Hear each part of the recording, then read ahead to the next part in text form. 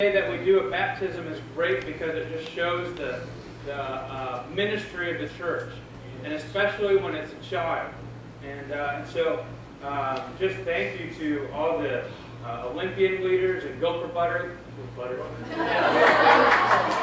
little tongue-tied, but Gopher Buddy leaders who have poured into the lives of our children, and especially this one.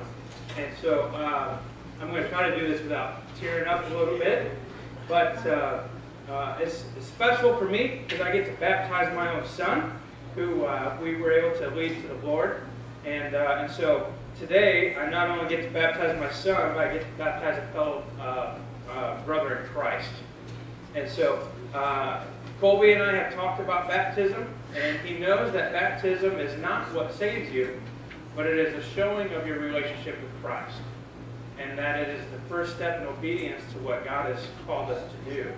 And so, Colby, you can look at me for a second.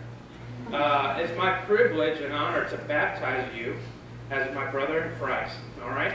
And so here's what we're going to do. We're going to plug the nose. We're going to dunk you. And back up.